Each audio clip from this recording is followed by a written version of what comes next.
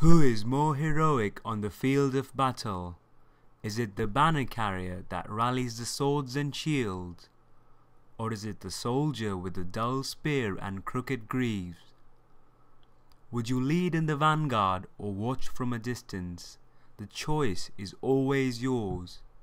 In the end, history is written by victors, but is felt only by those who live in it.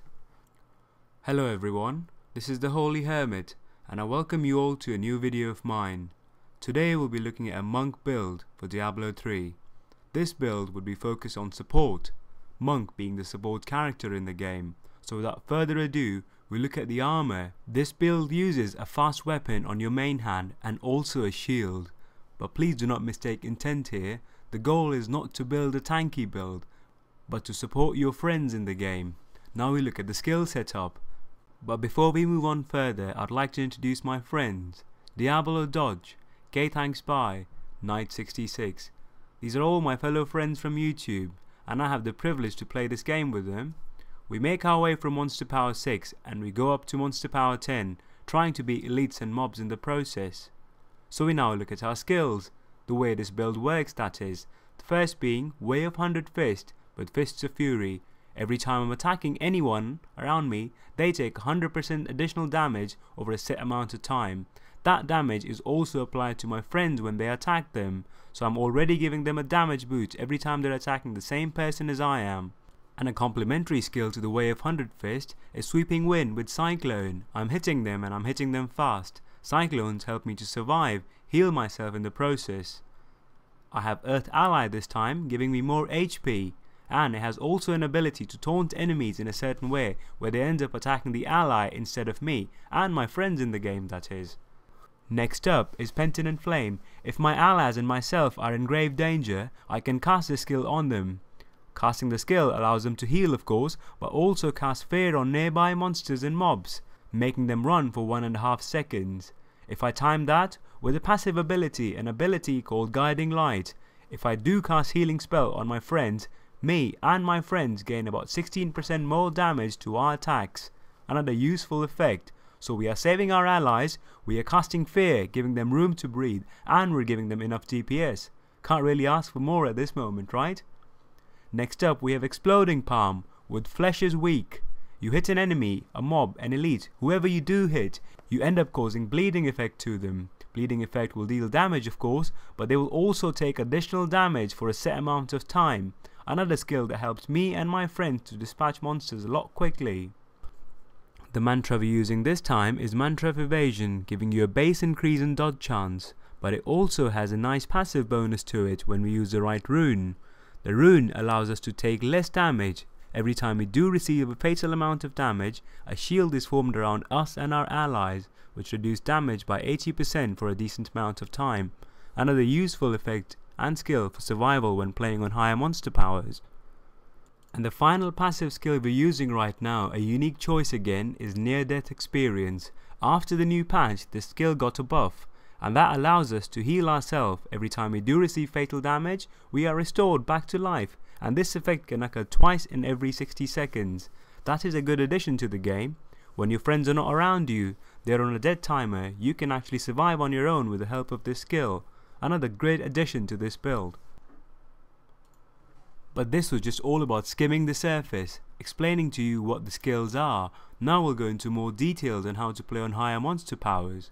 Because quite simply by spamming these skills, it would be hard to survive really. So we move on further. Now we move on further and looking at our group DPS. How does our friend benefit from the skills? We have to time a few skills together to give an additional bonus effect to our friends.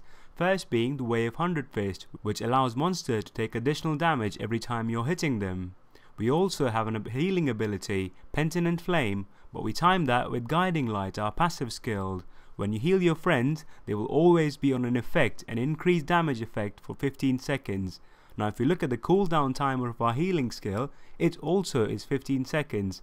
So in principle, you can always heal your friend after every 15 seconds and give him a continuous boost in DPS for the entirety of the fight.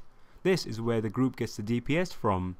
But DPS is not really a big issue. On higher monster powers, the idea is to survive. is to do good consistently, not one of those random deaths we get. The idea is to do consistently well. So we look at the second part of our build, the survival, the most important aspect for you and your friends. So your personal survival, that's well and easy. I've posted quite a few builds that let you do that, but if you want to play in a group, you want to be the first person in. You want to be the guy who goes first into the heat of the battle, takes all the effects, take all the buffs and debuffs from the enemy, and still do well, help your teammates. So with that in mind, of course we're using Cyclone. We need to heal ourselves, and Cyclone allows us to do that with lifesteal. And speaking of lifesteal, we do need a decent weapon. The higher the attack speed, the better it is for lifesteal, because we'll be attacking a lot faster. Every hit in turn would lead to life leech. So that is an important aspect of your own build, your own survival. You can also use the ally, Earth Ally. He gives you additional HP every time you're fighting enemies. Another good, quite simply a nice addition to you. Mantra of Evasion also takes your high evasion chance already to over 50% in my personal case. But nonetheless, even when you're playing, evasion helps you to evade those normal attacks. A good addition again. But personal survival is not such a big thing. The idea is to also help your friends in whichever way you can. Try your best so that they can survive in the fight. So if you look at my friends who are playing with them, I'm honored to play with them of course, but our DPS right now is not very high. Only the Demon Hunter possesses around 200k DPS, which is again not very high for a Demon Hunter. A respectable total, and among friends and I, we all have a DPS of around 140k. So the DPS is not high, so we must do something really special with our skills so that we can survive. Of course, if you can afford a higher DPS, all of this becomes very easy. So, the survival now. Our friends are surviving through a combination of their own attacks, but you can also play an important part in that process. The first one being your Penitential Flame.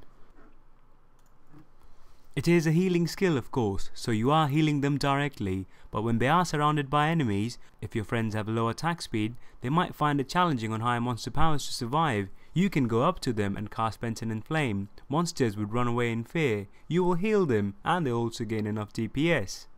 On the same note, you have Mantra of Evasion. Every time they've taken enough damage, a shield is formed around them that reduces damage taken by them up to 80%. Another great addition if you're trying to be a support character. And the final addition to this build is also Earth Ally. This ally acts as another player in the game. Mobs and monsters will attack him all times, and it also has an ability where they will prioritize this attack to him over to you. So he will take all the damage from you, giving your friends enough room to breathe. It also gives you a decent amount of HP for your own self as well. So it is another good addition to the game. So I'll round up the whole thing again. The idea of this build is to help your teammates survive, to act as a good support character. It does utilize a shield, and as far as shields goes, it also gives you a high amount of critical chance in return. But the goal here is not to tank at all times with the shield. The goal here is to be a support character.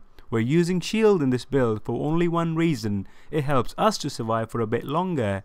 We do lose some DPS, but we give our friends much needed help by choosing a shield. We can survive for a lot longer. That is a reason why we solely choose a shield. So as far as dealing damage goes, we get it from Fists of Fury. We also get it from our Guiding Light skill every time we heal someone. When it comes to dispatching enemies, we're Exploding Palm that allows us to mark enemies so that they take more damage over a certain amount of time. Healing comes from Cyclone and with a lifesteal weapon. Evasion is also added to your build that allows you to survive for a longer amount of time. Earth Ally also does a similar job when it's distracting. This is how you survive in the build. If you're looking at your team and you're trying to help them, use Penitential Flame on them. You'll heal your friends, and you'll also scare away all the monsters in the process, giving enough DPS boost. You also give them a bit of evasion rating, and there's a chance for them to be protected when they're on low life. Another great addition to the build. So this was my video for you, a build that focuses on helping your friends to survive on higher monster power. The build does work indeed very well up to monster power 10. Such as I am, I try to bring new things to you every time. I hope you like this video of mine. A little announcement before I go. I'm sorry I'll be away for a while. I won't be posting any videos for 15 days or so. I'm finally going back home. Haven't been there in a while. But I will be posting content when I return very soon. So I hope you all have a nice day ahead. Thanks ever so much for listening. Take care now. Bye.